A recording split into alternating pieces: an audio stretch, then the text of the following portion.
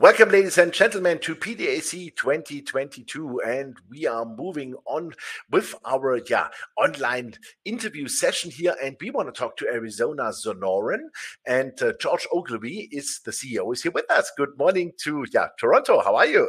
I'm well, thank you, Joachim. Thank you ever so much.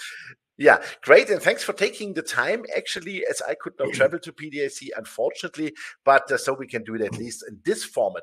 I interviewed you, I think, in the middle of November last year with the Precious Metal Summit, and I liked your company already there a lot. Now it looks like you guys have done several steps forward in addition. For example, you got Rio Tinto as a shareholder. How did that happen?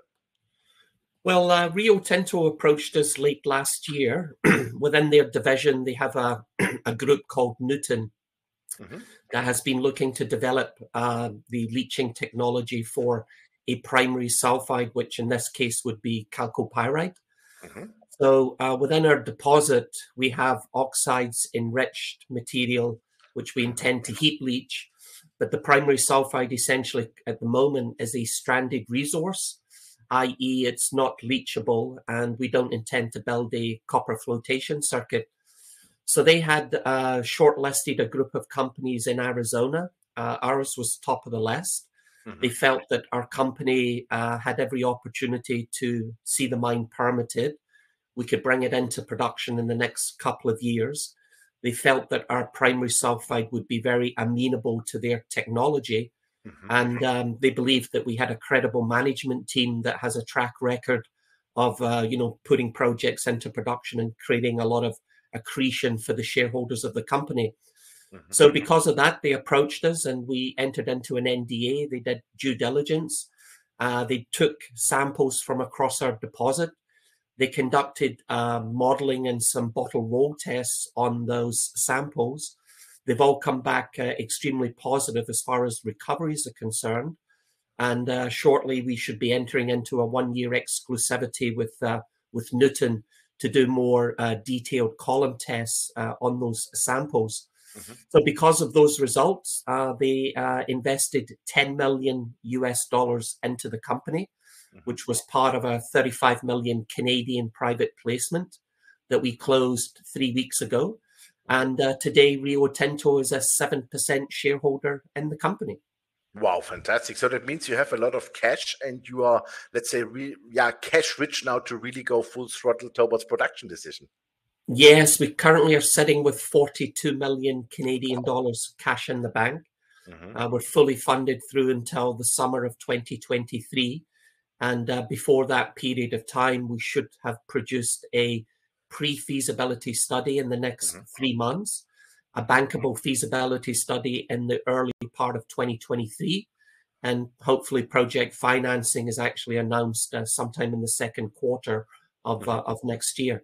Okay, super. Before we come into some more details, because you had already a robust PEA, when I hear Arizona, I'm always asking about permitting. Are you on federal land? Are you on private land? Because we know sometimes it is not easy to do so. So can you elaborate on this, please? Yes, well, 100% of our claims that we have at the Cactus mine in Park Salyer are all on private land. So we've already had the U.S. Army Corps of Engineers conduct what's known as a JDS, a jurisdictional determination survey, and they have concluded that there are no waters of the United States. So therefore, there are no federal permits actually required for this site. And we have that confirmed in writing six months ago. So we're only dealing with the state regulators. And in essence, that means that the permitting process is a lot more simplified and actually has defined timelines. So once we submit an application for a permit, once the application is administratively accepted, and it can take several weeks or even months to have a permit administratively accepted, but once that occurs, a clock starts ticking, and within 180 days, we must receive a response from the regulator. So, for example, on this last permit that we acquired, which was an amendment to the Aquifer Protection Permit, we applied for that in mid-October of last year. Within 5 days, it was administratively accepted. The 180-day clock started ticking, and before the end of March of this year, we physically had the permit in hand in our office in Phoenix. And within that 150-day period, there was a 30-day public consultation period. And during that period of the time, the company received no concerns from the public, nor did the state regulator. So we were delighted in achieving that permit in record time. And we believe the remaining couple of permits that we will require before we begin construction and development in the second quarter of next year will be in hand by the end of the year. Wow. That's super fast, I would say. But what I like is the fact that this is all really fixed and with timelines, you know, so you have no, let's say, funny surprises. Yeah, it's not like a black box where once the federal government gets involved, you know, you put applications in, but you just don't know when you're going to get a response out. Exactly. So how is the support from the people living around, let's say, communities? Do you have any, let's say, native issues, or how does that work? Yeah, so we've got a very strong social license on this project. The mine is 3 miles west of the city of Casa Grande. Casa Grande has a population of 55,000 people. It's an expanding, growing community. Within the city, there are a couple of American electrical vehicle manufacturers. Nikola Trucks and Lucid Motors are actually right in town. So a couple of years ago, we conducted a perception survey with 400 respondents. And at that time, we had an 85% favorable rating to see the mine come back into production. Wow. We repeated the same perception survey in the fourth quarter of last year with 500 respondents. And this time we saw an 82.5% favorable rating to see the mine come back into production. And I think, as I explained earlier, the fact that during the public consultation on the last permit, there were no concerns raised by the public, I think is a strong indication that we have a lot of support from the community to see the mine come back into production. Yeah, well, that is really fantastic. Let's talk shortly about your P. I know you're working on the PFS, and probably with the PFS, you will,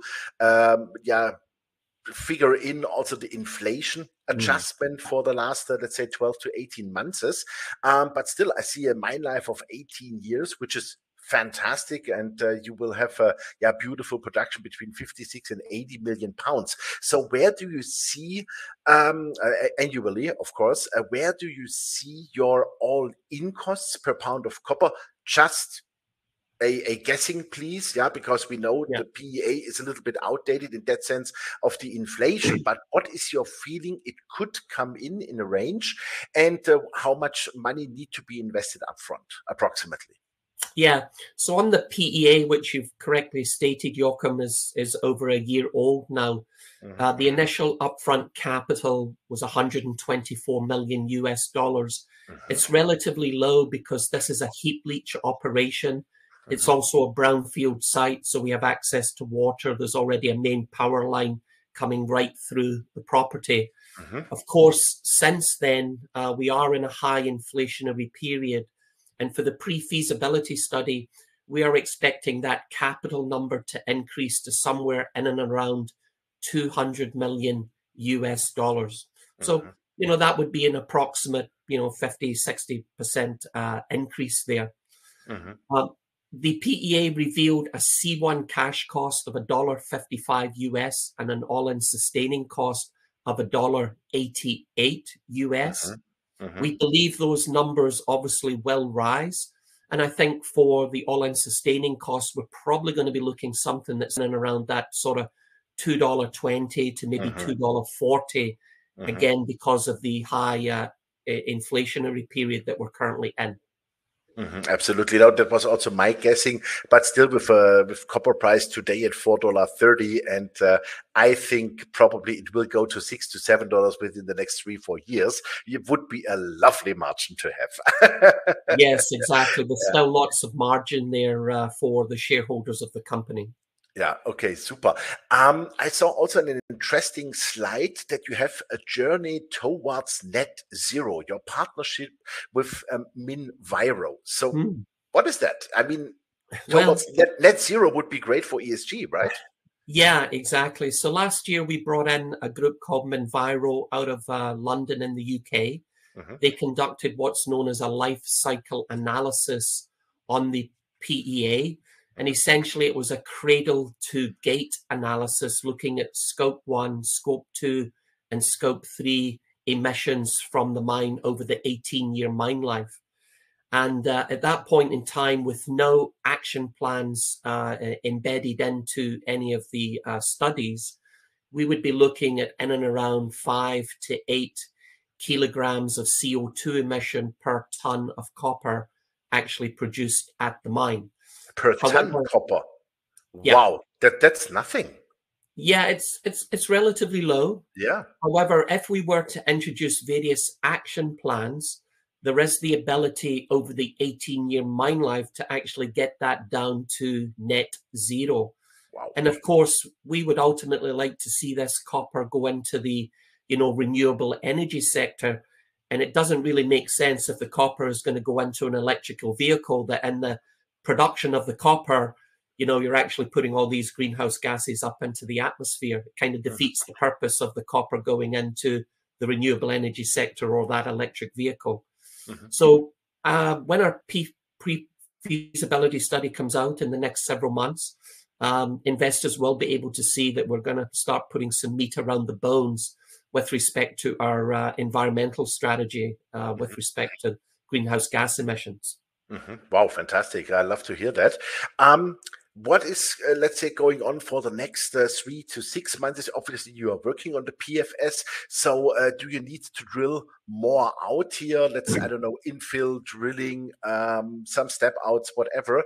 And also, where do you see the next exploration potential to enlarge the mine life in the Yeah. future? Well, the infill drilling for the pre-feasibility study was completed in February of this year. Hmm. So the mining engineers are currently putting together a mine plan built from mostly an indicated resource. There is a little bit of measured in there. So when this pre-feasibility study comes out in the next several months, we will have maiden reserves actually within that technical report. Hmm. We are currently conducting an infill drilling program, but we're targeting indicated resource there to move it up into the measured category ahead of a bankable feasibility study, which is due in the first half of 2023. Hmm. And as your listeners will know, that only measured and indicated resources can convert over into proven and probable reserves. Hmm. So that's the infill drilling program. We're very excited about an exploration property known as Park Salyer, which is 2 kilometers to the southwest of the main Nice. Cactus Hmm. project. It's all on private land, so therefore there's no federal nexus. We're only dealing with state regulators. Hmm. We've drilled probably about 30,000 feet of drilling actually on the site to date. We've released some of those holes to the market, but we believe there's a potential to add upwards of 3 billion pounds of additional copper from Park Salyer Hmm. over the next 12 to 18 months as we continue to explore and expand the deposit. So that would take our current compliant resource from 3.5 billion pounds of copper in the ground to something well north of 6 to 6.5 billion pounds, almost Hmm. doubling the current resource. Hmm. Wow, that sounds great. But first, you have to drill it, of course. Yes, but But the potential is definitely there.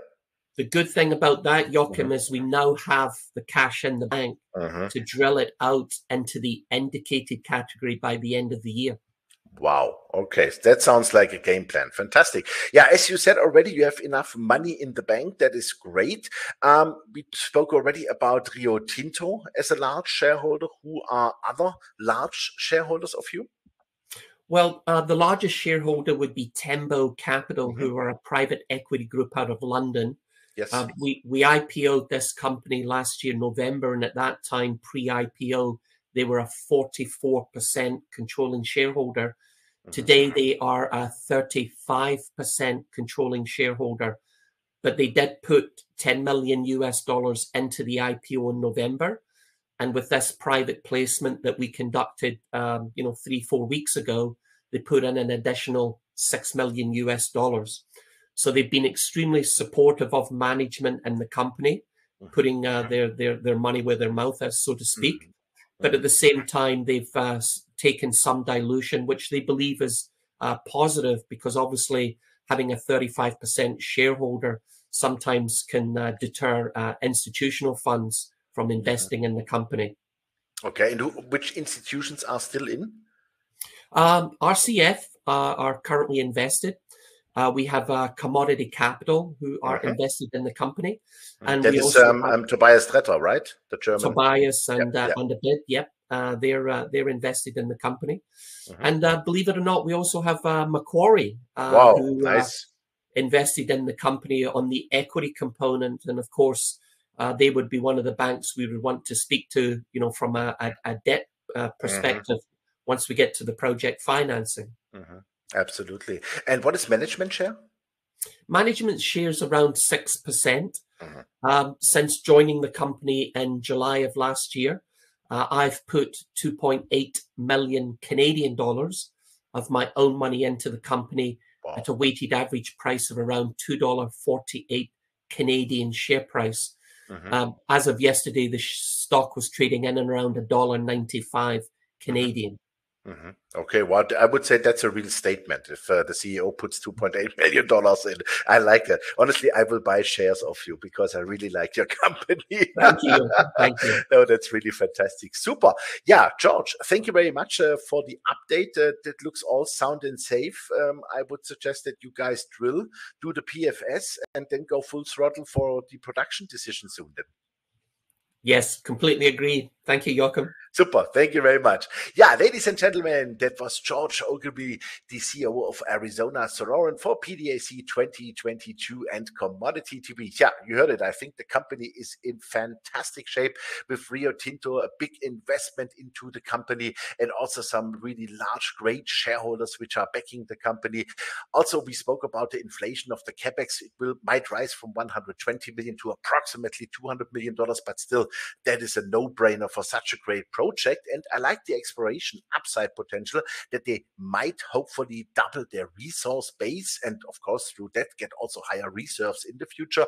PFS hopefully by the end of the year, then that would be also great. And I think the copper markets are also a no-brainer, so you really should have a look onto this fantastic company.